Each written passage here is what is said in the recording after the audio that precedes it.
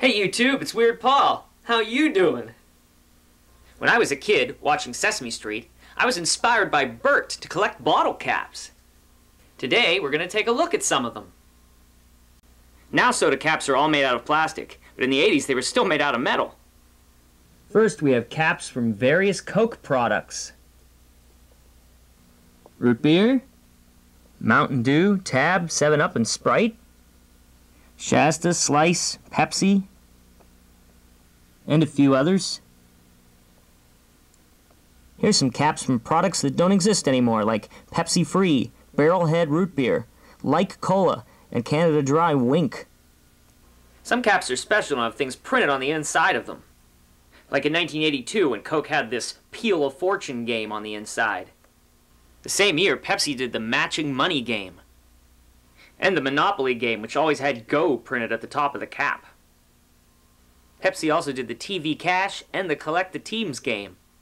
And the Collect All the Letters of Your Last Name game. It might be easier to win if your last name was Bly. My name's Petrosky.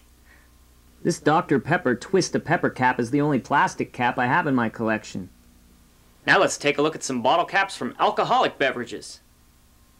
Of course, we have the classic twist-offs. A cap with the government warning printed right on it.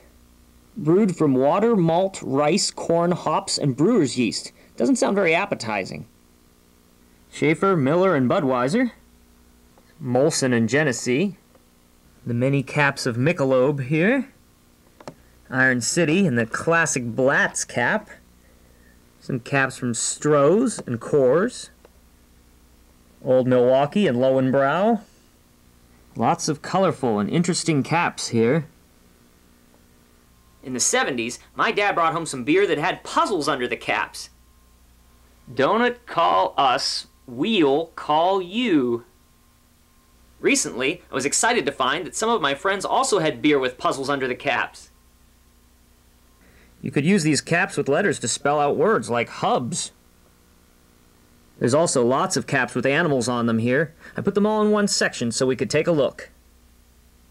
Some of my favorites are from Mickey's Big Mouth. I love that hornet. I'm going to end this video today with a little mystery I'm hoping somebody out there can help me solve. I have these two caps that say The Saver, but I can't find out anything about them online. Does anybody know where these came from? I'd just like to take a minute to say thank you to everybody out there who watches my videos. You'll be happy to know that I have a lot more coming up, so stay tuned. Thanks, YouTube.